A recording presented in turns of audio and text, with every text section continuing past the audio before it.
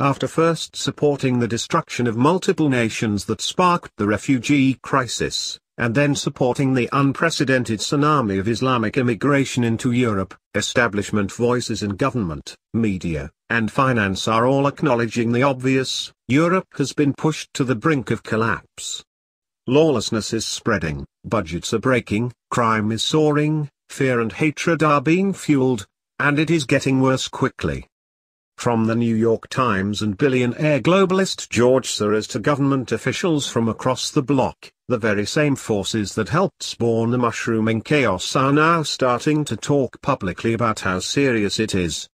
Words like collapse, the brink, and implosion are now part of the everyday lexicon as the escalating crisis sweeps through the continent like a wildfire. And as of now, there is little being done to even tap the brakes in a serious manner. Even without statements from establishment sources, the magnitude of the crisis is becoming increasingly clear.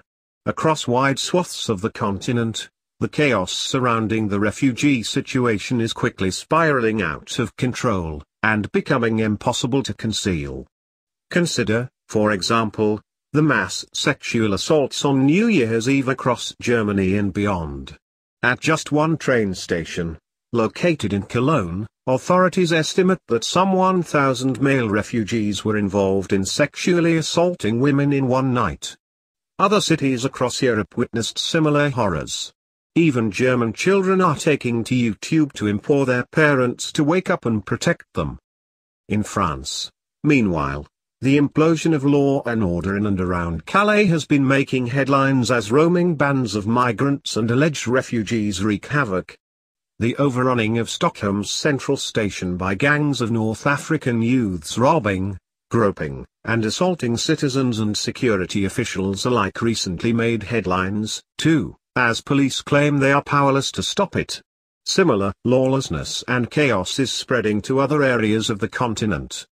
And now, the establishment is talking about it. It could be that the establishment is merely pointing out the obvious to avoid losing what little remains of its credibility with the public. After all, people have eyes to see and are unlikely to be persuaded by even the best propagandists that their eyes are lying to them. Also possible, though, is that the establishment is hoping to seize on the crisis that it instigated to advance its agenda, whipping up fear and chaos as a means to an end. In this case, more globalism, regionalism, and statism. Earlier this month, the New York Times, a leading mouthpiece of the establishment, published a column headlined "Germany on the Brink," highlighting some of the massive challenges ahead. Until recently, Europe's assimilation challenge looked unpleasant but not insurmountable, and the likelihood of Yugoslavian-style balkanization relatively remote, wrote Ross Douthat in the op-ed, touching on growing fears of Eurabia and mass Islamification. With the current migration, though, we're in uncharted territory. Noting that the overwhelming majority of the refugees are young men, the Times column points out that such skewed sex and age ratios are likely to be destabilizing. As one possible option to deal with that, the columnist suggests the refugees could bring wives and families from their own countries. But that would double or treble this migration's demographic impact, pushing Germany toward a possible future in which half the under 40 population would consist of Middle Eastern and North African immigrants and their children. Of course, the columnist observes that such an immense demographic transformation will not be accepted peacefully, likely resulting in major problems ranging from surging terrorism and political violence to nightmarish instability. To avoid such a fate, something the New York Times and others have helped bring about through non-stop propaganda for war, crushing national sovereignty, open borders, big government, and more, Douthat offers some solutions. Those include closing the borders, deporting able-bodied young men, giving up the illusion that Germany's past sins can be absolved with a reckless humanitarianism, and getting rid of German Janella Angela Merkel. But that appears unlikely, especially in Germany. Other establishment voices are openly pushing for more globalism as the solution to what they now admit is a crisis of immense proportions. Just this week, Obama ally and refugee crisis instigator George Soros, the establishment billionaire extremist, warned that the controversial European Union is on the verge of collapse as well over 1 million Middle Eastern immigrants flooded the bloc last year with encouragement from his outfits. There is plenty to be nervous about, the mega-wealthy hedge fund boss and Rothschild dynasty protégé said in an interview with the New York Review of Books. Merkel correctly foresaw the potential of the migration crisis to destroy the European Union. What was a prediction has become the reality. The EU is falling apart and is in an existential crisis due to the refugee tsunami, he said at the World Economic Forum. Most people know that something has gone terribly wrong. Soros and the dizzying array of non-governmental organizations he funds, of course, have been crucial in bringing Europe to this point. Among other efforts, he promoted the responsibility to protect doctrine that was used to deceive the public into the United Nations-approved war that destroyed Libya, not to mention his role in the Syrian civil war that destroyed that nation and displaced millions of people. His front groups have also been instrumental in promoting the mass influx of Islamic refugees into Europe more recently, with strong approval from the European political class. Now, the widely criticized financier has more suggestions for how to deal with the crises that multiple of European leaders have accused him of helping to foment. Claiming that the EU superstate's response to the refugee crisis and other crises was akin to kicking a ball uphill so that it keeps rolling back down, he said the German people need to save the EU. Now it's time for Germans to decide, do they want to accept the responsibilities and the liabilities involved in being the dominant power in Europe? Soros asked, promoting a new Marshall Plan for the Middle East and Africa. More on that in a future article. EU and national leaders have echoed the rhetoric about the collapse of Europe. British Prime Minister David Cameron, who is trying to beat back a public that is desperate to secede from the EU as it implodes, called for an emergency brake on immigration within the EU.